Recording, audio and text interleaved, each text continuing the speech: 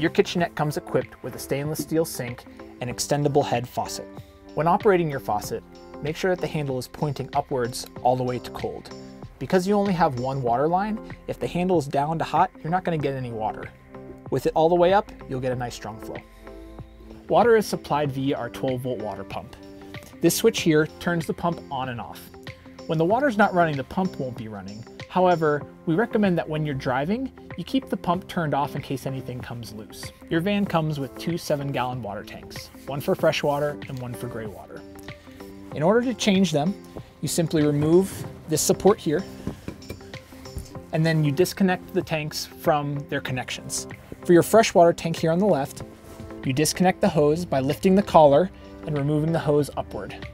Slide the tank out, then unscrew the cap so that you can refill the tank.